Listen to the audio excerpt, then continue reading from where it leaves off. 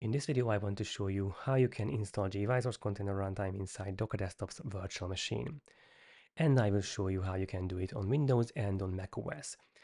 Windows will be a little bit tricky because it has GPU support and it will override our configuration. So you can find a blog post about this topic, which you can use if you need the source code. And in the video, I will just show you quickly and I will walk you through how you can install gVisor's container runtime on Windows and on macOS in Docker Desktop. And there's a script which I copied from the documentation of gVisor. This is that can install gVisor's container runtime, and I had to change it because I will use it inside a compose file. So let's go to my terminal on macOS and let's see what we need.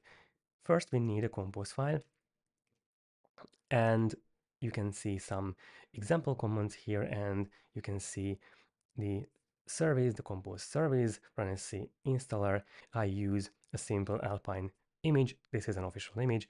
All I need from this image is a shell, and I want to use wget to download the runtime. This is what the installer script uses. You can also notice that I changed the number of dollars before the variable names. This is because the compose file also supports variables. And if I don't want the compose to interpret the variables in this script, then I need to use another $sign. If I want compose to interpret the variables, then I need to use a single $sign, like here, where I allow you to change the volume name if you have this volume already, which is very unlikely, but it is possible. So let's see how this compose file works. There's a volumes section, and I need some volumes. The first, which you already know about, is the one where we will download the runtimes to, and the other one is not actually a volume, but a bind mount. This is where I want to mount my daemon configuration files from. And I want to mount it to /etc/docker because this is the default folder where the daemon configuration file usually is. And the other bind mount is to bind mount a file from inside the virtual machine of Docker Desktop. This is especially required on Windows because if we are using Windows, then because of the NVIDIA runtime, which will be added to the configuration file when Docker Desktop starts, our configuration file will be overridden unless we change the file which is already overridden.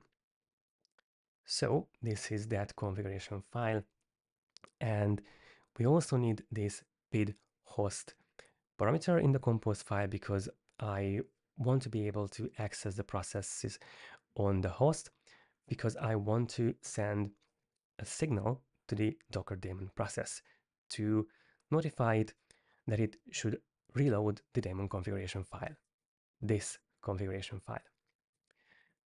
Then we have a command section, which is for our script, which is partially what I downloaded from the documentation of gVisor, and the rest of it is a little bit customized. So I don't want to move the runtime to the default folder, which is /user/local/bin. I want to move it to the folder which I mounted as a volume. And then I want to run runsc install, which will install and configure itself in the daemon configuration file. It will know which path it has to use because it will use the path where it can be found. That's why I needed to mount the volume exactly to where the Docker daemon could find this runtime. And it will look for the daemon configuration file where it is usually expected to be at /etc/docker/daemon.json. If I want to change the other configuration file as well, which is required on Windows, but it is also useful when you want to avoid manually exiting and restarting Docker Desktop on macOS or anywhere, so we can change this configuration file, which is used by the Docker daemon at the moment, and then send Linux signal to the Docker process. This hub signal is what notifies the Docker daemon process to reload the configuration file. That's it. We have this compose file, and now we can copy the first command to test that the runtime is not installed yet. And the first command is to test the default runtime, runsc. We get the output so we can compare the two outputs. Now, if I use the runsc runtime, then I can see that it is an invalid runtime. This is because I need to run the installer. If I go to check this configuration file at .docker daemon JSON, then I see that there's no runtime configuration here. Okay, now all I need to do is run docker compose either up/d, or if I want to see the logs, then I can just use docker compose up. But I also want to remove the container after that installation is finished. So I want to use docker compose run --rm and the name of the service in the compose file, which is runsc installer. If I run this command, then it will download the runtime from the internet, and then it will configure the configuration files. Now let's test our runtime. And it looks like it works. So we managed to install the new runtime in Docker Desktop on macOS. Now let's see what the problem is on Windows. If I go to my Windows machine and I want to test this command, not this one, I copied the output and I need this docker run command. So I can test this and I get that the Docker desktop is not running at all. So let's start Docker desktop first. And it is running, so I can try again and see that the runtime is invalid. Okay, now let's run the command docker compose run --rm and the service name runsc installer. It's finished. Now it installed the daemon and it reloaded the configuration files. If I run the test command again, then I can see that the runtime is installed. Now, what happens if I quit Docker Desktop and I try again?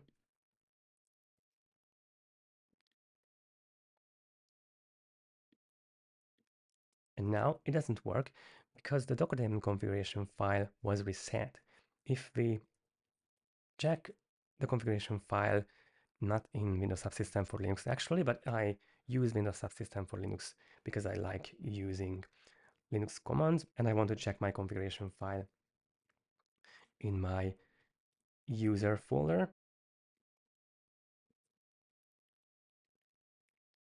Now the runtime configuration is here and yet it doesn't work. Let's see what the problem is, and we run docker run rm and I want to mount /run/config/docker/daemon json 2/daemon json. I use the usual Alpine image and the cat command to see the output of daemon json.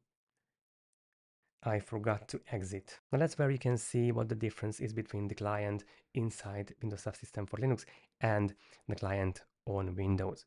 So if I run the same command here and this way, it should work now. So now you can see that the NVIDIA container runtime is here again, but our runtime is not here. So we have to run the installer again.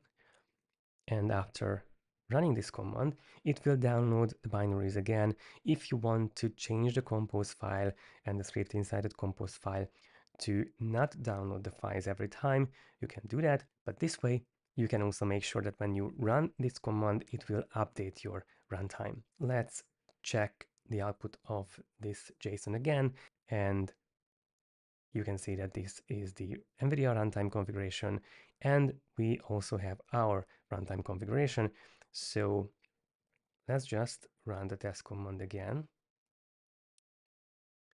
And the runsc runtime is working. And now you actually learned how you can install gVisor's container runtime in Docker Desktop on macOS and on Windows. And I haven't tested it on Linux because I don't expect any surprise there, since Linux is also a Unix-like system like macOS, which worked. And the other reason is that if you really need to use Docker on Linux and something doesn't work in Docker Desktop, you can still use Docker daemon. Of course, if you need the features of Docker Desktop, then you need to use Docker Desktop. And if you experience any problem on Linux, then please tell me in the comment section, and I will add a new section in the blog post, and I will also make a new video about installing gVisor's container runtime on Linux in Docker Desktop.